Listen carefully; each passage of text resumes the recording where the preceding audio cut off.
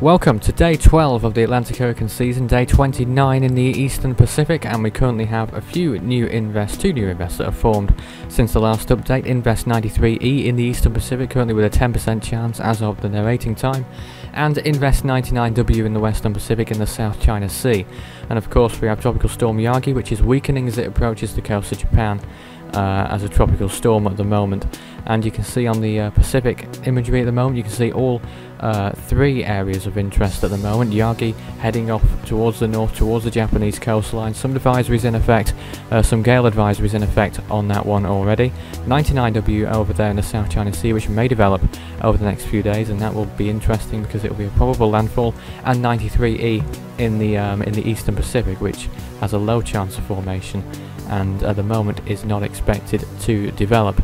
And here's the Atlantic Ocean. Not much going on here. You can see the very distant remnants of Andrea moving towards the European landmass, but apart from that, nothing going on at all at the moment in the Atlantic. And in the Indian Ocean, you can see here not too much going on in the way of organised weather, but there's a few clusters of showers here and there in the Bay of Bengal at the moment. So let's take a look at the current sea surface temperatures. A bit of a cool down since the last update, only a little bit in the Eastern Pacific, but waters remain warm here, definitely warm enough to support tropical cyclones. The same goes for most of the Caribbean and Gulf of Mexico in the Atlantic, and many parts of the open ocean too. And in the North Indian Ocean, again same as usual, where the northern part is warmer, some 30-degree waters here, and in the South China Sea, where 99W is in particular, temperatures of 30 degrees or more at the moment over that storm. So now let's take a look at Tropical Storm Yagi. Here it is, moving north towards the Japanese coastline, currently with winds of 45 miles per hour after reaching a peak yesterday of 60 with a pressure of 985 millibars now to 993, and is expected over the next 3 days or so to continue to weaken into a tropical depression and then eventually dissipate completely whilst remaining well offshore from the mainland Japanese coastline. Though having said that, there are advisories in effect, more on that in a moment, but the storm is expected to curve towards the east and then perhaps towards the southeast towards the end of the forecast period before dissipating out in the open ocean. So gale advisories are in effect for a few prefectures in Japan, including the Itsu Islands as well, which is where the storm is likely to move closest to.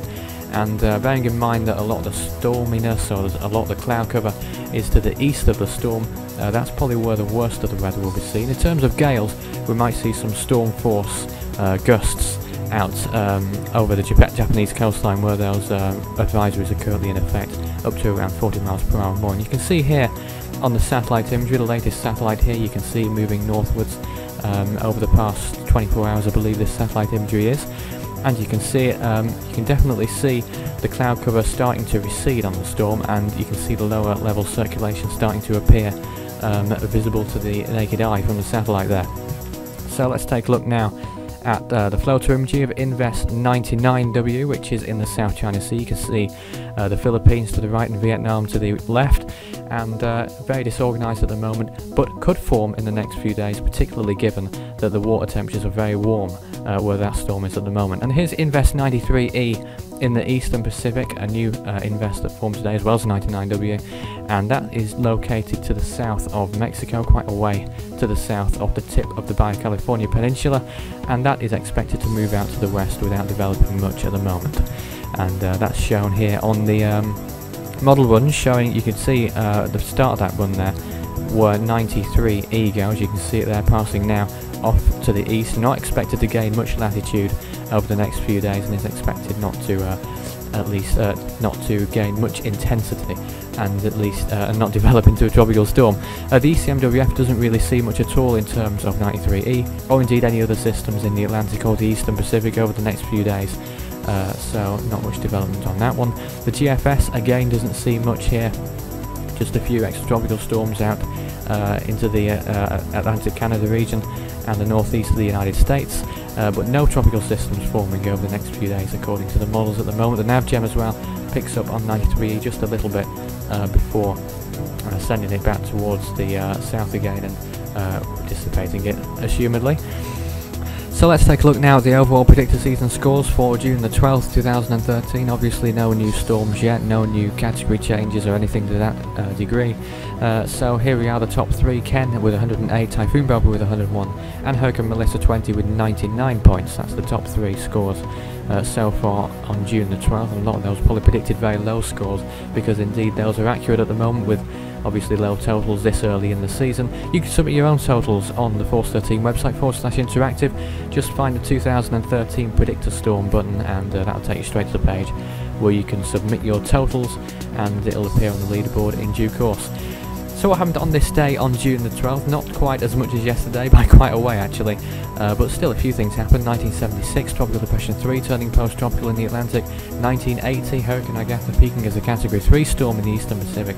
Tropical Storm Boris regenerating in the Eastern Pacific in 1984, and Tropical Storm Andreas dissipating in the Eastern Pacific again in 1985. In 97, Tropical Storm Blanca dissipated again in the Eastern Pacific. In 2004, Typhoon Chansu peaking as a Category 1 storm and making landfall in Vietnam with winds of 85 miles per hour, 38 fatalities and $7.9 million in damages.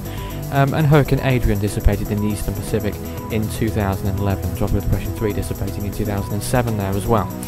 And don't forget that you can track any and all storms that form on the website force13.com/stormtracking.html. That'll take you straight to the storm tracking pages where you can see every storm on the big overlay map, and then you can look basin by basin, going deeper into the storm areas, where you can see the latest information, latest warning information of course as well, which is obviously important for those in the path of the storm. We get many visitors from those in the path of the storm, that's very good indeed, and I hope it provides a good enough service for you. And of course you can follow us on all the social pages, YouTube, Facebook and Twitter, Force 13 as always. Just search it, you should find it fairly easily enough, and don't forget to show your support if you like what we do. Subscribe, like, favourite, follow, and anything else that you can do to support Force 13, please do so. And the next video will be coming up probably at the same time tomorrow, the next bulletin number 18 it will be, for Thursday, June the 13th, 2013. That will be released at midnight UTC or so.